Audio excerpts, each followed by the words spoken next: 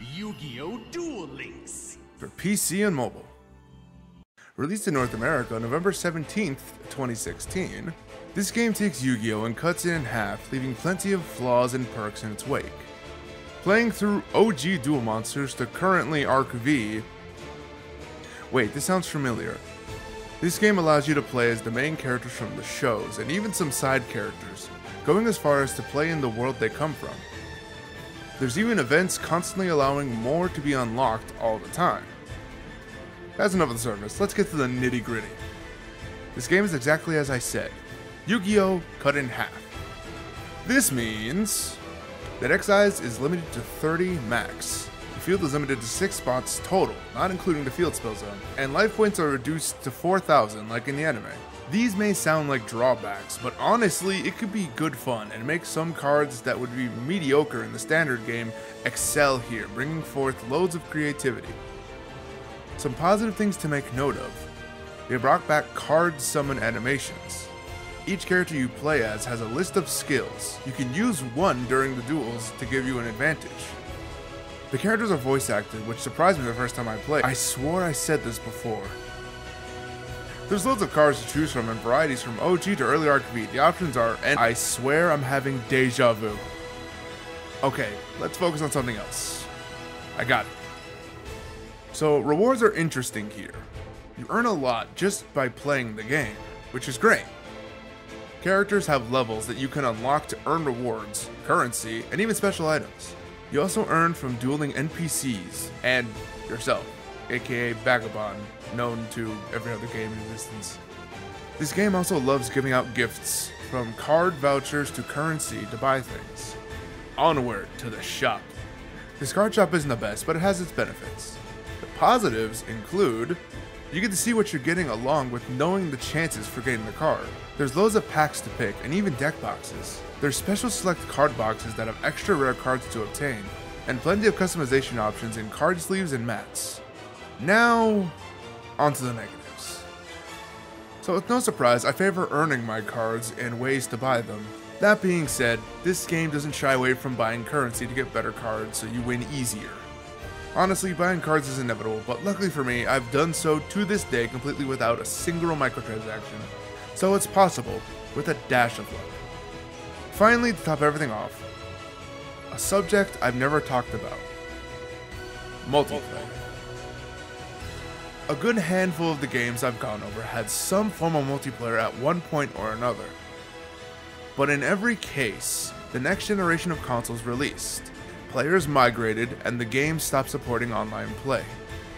But for Duel Links, it's still very accessible and allows us to play currently, and play on the go. Now it goes without saying, a card game is roughly a competitive game, where you match not only wits, but chance, with cards and playing them alike. But the competitive side of things can be very cutthroat and not new player friendly. You can expect plenty of people with powerful cards and strategies that can find plenty of new and creative ways to beat you into submission. It's easy to forget how punishing this franchise can be by only playing solo. But if you're up for a challenge, go in for the plunge. As a little pin attached to this topic, there's plenty of events in-game that changes things up in vastly different ways, even bringing in tag duels.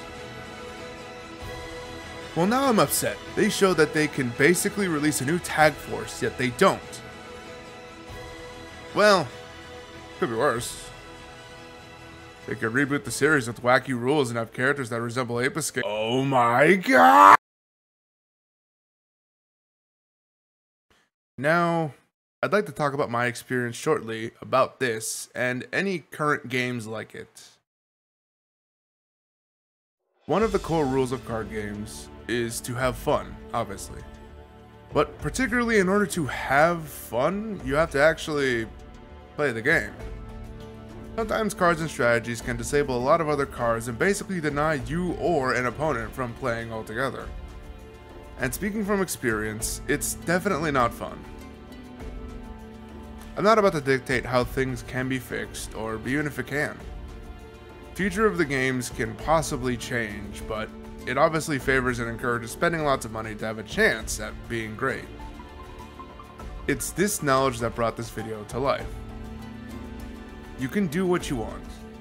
If you want to throw money at Yu-Gi-Oh to get cards that obviously wreck anything in your path, that's fine. I definitely gotten attached to some cards that spank cheeks so hard people feel it next week. But there's nothing wrong with stepping away.